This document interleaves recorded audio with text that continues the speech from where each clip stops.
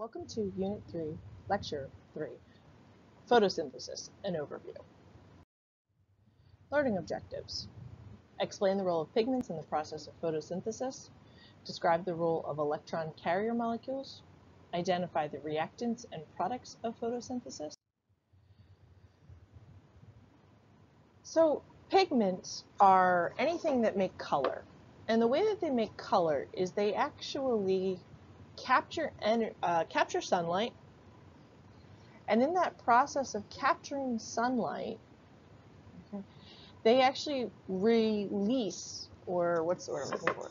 They reflect the colors that we're looking at. So that's a bad example. My shirt is purple, okay?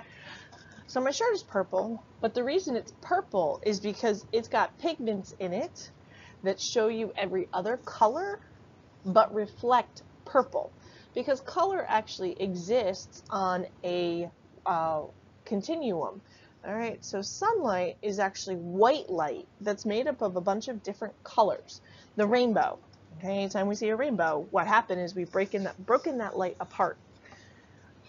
What plants do is and other photosynthetic organisms, but what they do is they actually capture the energy from sunlight with these pigments and then can use it to propel reactions. So the principal pigment in photosynthesis is chlorophyll. Okay, that's the principal pigment. And what that is that's what makes green plants green. And so you'll see that chlorophyll, all right, is actually in the chloroplast, and what that does is that harnesses the sunlight to then go through photosynthesis. The chloroplast structure, there are three main parts to the chloroplast. So the chloroplast is inside a plant cell, okay?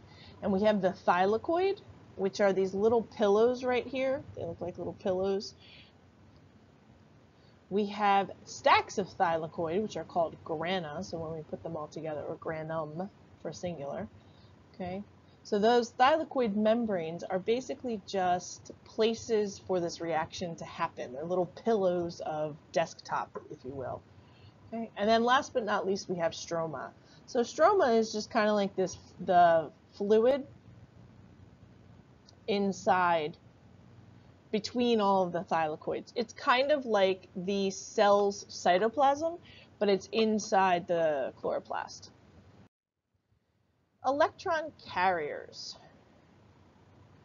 Electron carriers, so electrons, if you remember E negatives, they're the things that are participating in bonds, okay? They're the things that are energy, all right? When we think about chemical reactions, electrons are all energy.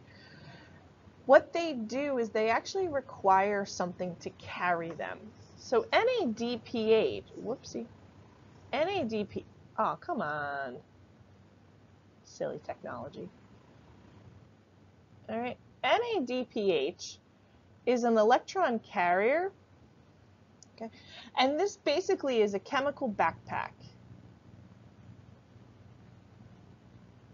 What it does is it actually puts the electron into it, or two electrons here, you can see, puts the electrons into it to make the NADPH to carry to some reaction. Then, over the course of that reaction, it gets emptied, it gets used, and it becomes NADP plus to go back into NADPH. It's very similar to the ATP-ADP cycle that we talked about in the last lecture. It's basically the same thing happening. But here we're talking about specifically just shuttling these electrons from one area to the next. Photosynthesis uses the energy of sunlight to convert water and carbon dioxide, which are called low energy reactants, into high energy sugars and oxygen. So if we think about it, okay, so this is sugar, right? This is glucose. This has calories. If you were to eat sugar, you're taking in calories. These have no calories. So what plants do is they use the energy from the sun to take no-calorie things to turn them into calorie things, okay, and turn them into food. So not food, we can't just inhale carbon dioxide, number one, we can, okay, and ingest water and suddenly feel full. All right, we need actual energy, so we actually need those calories. So glucose becomes food. Now oxygen is then released, which is lucky for us because then we can actually breathe that in. In photosynthesis, there are two sets of reactions, and you're going to see from the last slide, you're going to see the reactants and the products coming in here. Okay, so here's a picture of the chloroplast. So this outside is the chloroplast. Okay, we got the thylakoids, all right, and then this outside the thylakoids is the stroma. So the first half are the light-dependent reactions. Light-dependent reactions. So that means they need light. Okay? And then we have the second half, which are the light-independent reactions. Means they don't need light. So light-dependent reactions happen in the thylakoid, okay, and light-independent reactions happen in the stroma. Okay, so they happen in that fluid that's around the thylakoid. And if you'll notice, NADPH and ATP go back and forth. We'll talk a little bit about that. So light-dependent reactions require the direct involvement of light and light-absorbing pigments like chlorophyll. Okay. This is where the water comes into play. So we've got water goes in, light goes in. Okay. This is where oxygen comes out. So if you remember, the water was a reactant of photosynthesis and the oxygen was a product. So in the light-dependent reactions, what's happening here is the water and the light and the chlorophyll are working together, okay, to actually make the NADPH and the ATP to go into the next step. Okay, so we're going to have to do the next step.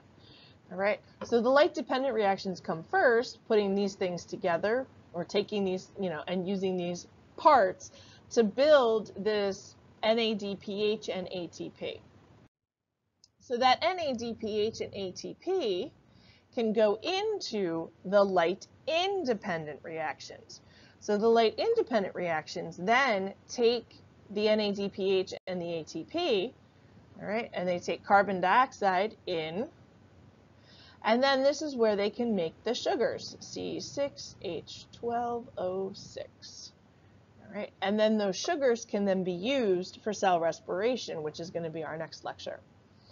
So the two halves of photosynthesis, the light-dependent and the light-independent reactions, work together in order to make the sugar. Okay. And then we have these middle ones here. So that's basically just the NADPH and ATP that get made during the light-dependent reactions are used up. Okay, so they're made here. Whoops. Let me erase some of those lines.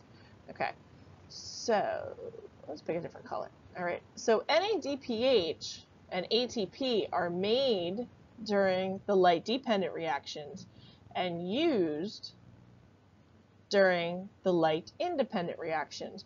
Whereas on the bottom here, ADP is made, basically we've taken off the extra phosphate group, okay? And NADPH, the backpack has been emptied, all right? And then they are used, so then they can keep going around in this cycle. Okay, so that's everything. So I will see you in class. Have a great day.